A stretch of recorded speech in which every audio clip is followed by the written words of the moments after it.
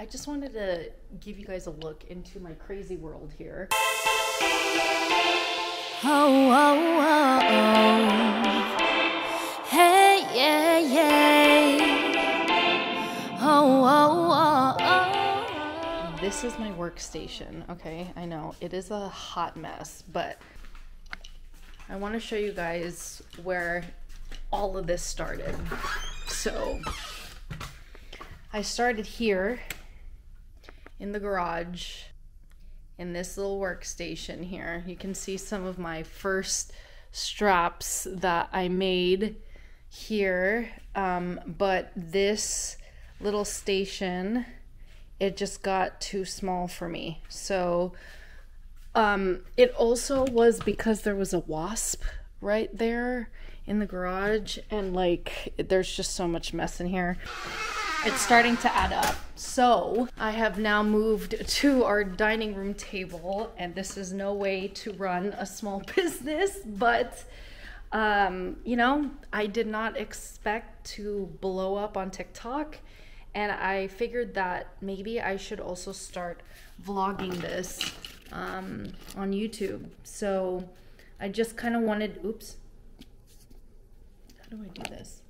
Up, up, no? All right.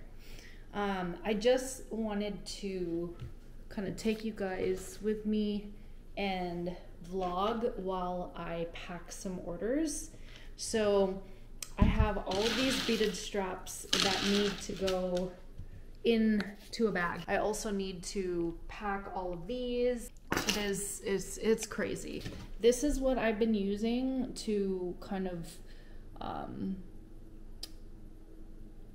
what do you call this? Keep track of all of my orders. So I just use Google Sheets. I write everything down. I put if I've made it and if I've packed it. So I need to check that off. And I figured, why not just vlog this and talk to you guys? So normally I go live on TikTok. However, because I have nothing to sell since I got completely bought out, I figured I would use this as an opportunity to, instead of going live, to just make a quick vlog. Or maybe this might even be a long one. I don't know. I started with these straps. So just the plain black straps, and then I would basically change out the hardware to whatever the customer wants. And then, because of EDC, I decided to make these beaded straps.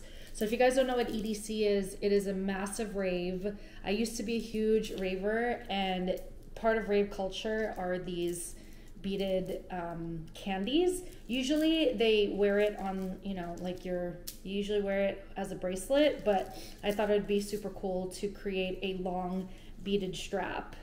I did not realize that these are going to sell so well. And I also didn't realize how tedious it is to make these and how much I really don't actually enjoy making the beaded straps. So I am phasing these out this month because there's no longer EDC. And honestly, it just takes way too long for what it's worth.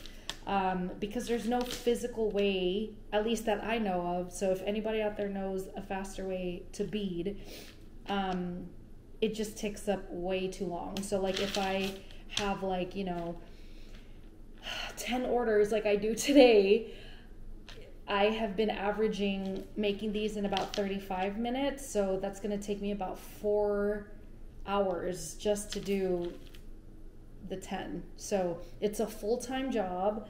And okay, I need to pack while I talk to you guys. Anyway, I saw this girl named Allie.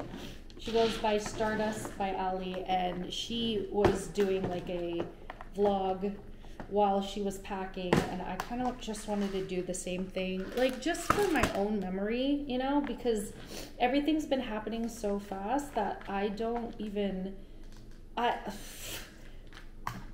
haven't even been able to record or track anything, you know.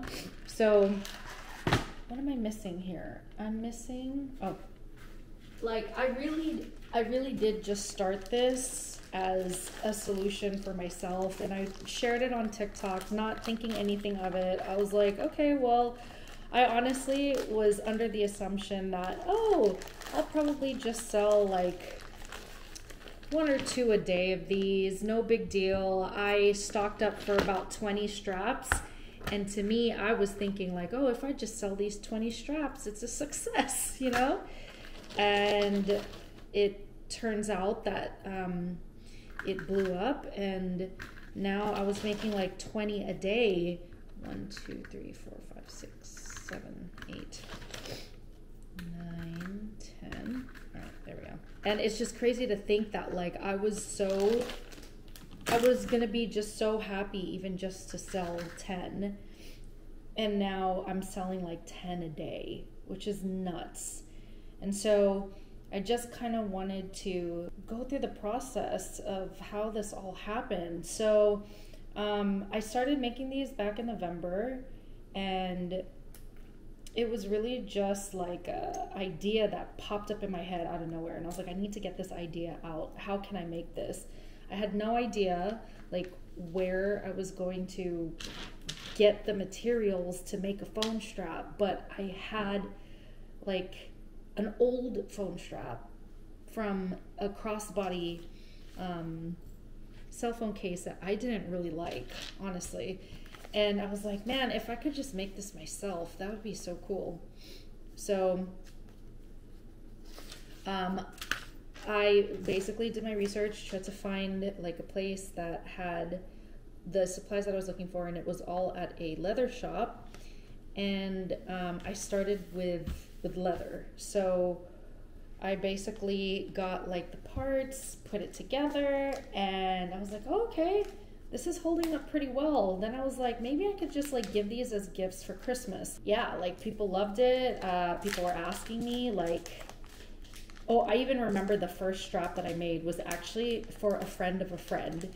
And I'm not even gonna lie, I kind of like wanted to see, you know, like what they thought of this strap, but she didn't even get to open it in front of me, so I don't even know if she knew what the heck to do with it. But yeah, I don't know, I was still a little kind of embarrassed about the idea, so I just told, you know, I don't know, I feel like that's kind of why I gave it to somebody that I wasn't really that close to at first. But then my friend was like, dude, this is dope, like I want one. And then I felt bad because I was like, shoot, I should have just gave it to her, you know? But I ended up making her one too. And I started making all my other friends one for Christmas. And the idea just kept like, it just kept taunting me, you know? So, oops. So then I just started doing my research. I started like trying to find the materials that I wanted to use for this thing. And I don't even know where I'm going with this, but basically, long story short, I definitely did not anticipate this to happen. Why am I here? Why am I standing? All right, let me just sit down and talk to you guys because I'm tired. And yeah, so like I decided, you know what, once I figured out the kind of hardware that I wanted, because it took like a lot, right? Like I had to figure out the right width for like these types of clips, and then same with these. And I'm still figuring it out, honestly. And I feel bad because sometimes, you know, like not every order is the same because I'll get like one product from one place and, you know, then it ends up being different. I'm still learning, like I said, as I go. What I'm really proud about the most is like these business cards. And I remember I was in Vegas for my boyfriend was working a show out there, and the day after, I had to go on a work trip. I need a pen. And while I was in Vegas on his work trip, I was like, okay, I could not like stop thinking of this idea. I was like, I need to, by this point, this was April, I believe. Was it April? Or was it March? Oh my God, I don't even remember anymore. But basically, I had made enough straps. I had bought enough material to make enough straps for my coworkers. And I was like, well, I don't want to just give it to them like this. Like, this is a good opportunity for me to like try to package it up the way that I would want to. And so like I got these bags, these holographic bags, because I love holographic. I've always loved holographic. And then I was like, well, I want to make like a business card so that they can remember, you know, to that they would know where to go if they do end up liking it. They all loved it. And I created this while I was in Vegas and got it printed out of FedEx. And I'm just so proud of this. Like, it basically has my logo in the front and then just, you know, some cute little designs and stuff. And then it has a little thank you in the back and then my story. So this basically says, this journey all started from me trying to find clever ways to keep important things like my cell phone, eyeglasses, and keys on my body, since I frequently misplaced them whenever I set them down. I'd have chains, straps, and hooks attached to me, and my mom would joke around that I looked like a Christmas tree, which is true. With that said, I thought the name Ornamental Goods was perfect, but these are more than just an ornament. I made these pieces for peace of mind in addition to being decorative, which is what this is. And this is an ode to my ADHD that inspired these solutions that I'm so happy to share with you all. Welcome to the OG fam. Keep in touch. So, I don't know. I can't believe that that was like 2 months ago. This was all just an idea. And now, like, I'm balls to the wall doing this, you know? And I remember when my first video on TikTok blew up and I got my first like 10 order day, I cried. I cried in the car because I was so overwhelmed and so worried that like, how am I going to catch up? Like how am I realistically going to be able to keep up with this with a full-time job? I'm also a musician, so it's like I just thought that this was going to be a little side thing, but it's become a real thing, y'all. And I'm not complaining. I'm super grateful and happy about it, but wow, it's insane how quickly things escalated. So once I put myself on TikTok, I got an invitation to do TikTok shop. And that just changed everything for me. So now here we are, packing orders on this very messy table. I wouldn't have it any other way. It is almost the end of May. I posted my first TikTok on May 1st because I wanted to launch in time for Mental Health Awareness Month. Since this is my ode to ADHD, this is the whole reason why, you know, I started. And yeah, so that's kind of what really pushed me to finally do this is Mental Health Awareness Month. And oh my God, why is everything everywhere? I can't wait till I get an office one day. And I'm sorry if I sound a little like low energy here. I am just so exhausted. I have been non-stop ever since I started. And whew, it's a lot. Oh my God. And of course my bags are all the way over there. Oh my goodness. Okay. Yeah, because I would love to have a space where everything is like intentional and where it's supposed to be. I just designed this today. This is going to be the newest strap that comes out because I have bought out the supplier. Like literally, there's like none left. And so I was a little worried at first, but I'm like, you know what? It's okay. It's a good challenge for me. Like I didn't do this with the intention of like blowing up, honestly. Like this was meant to be slow fashion, small batch, handmade.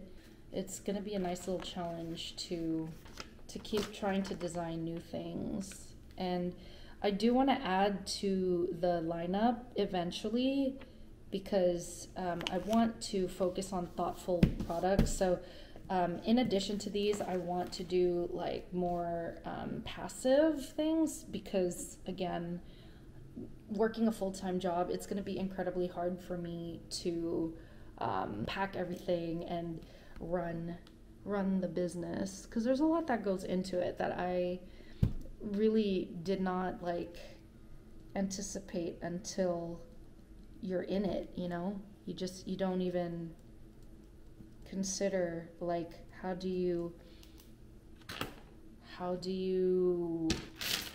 keep track of inventory, you know what I mean? Like how do you know when to reorder? Like that right there was probably the biggest challenge for me, was trying to figure that part out.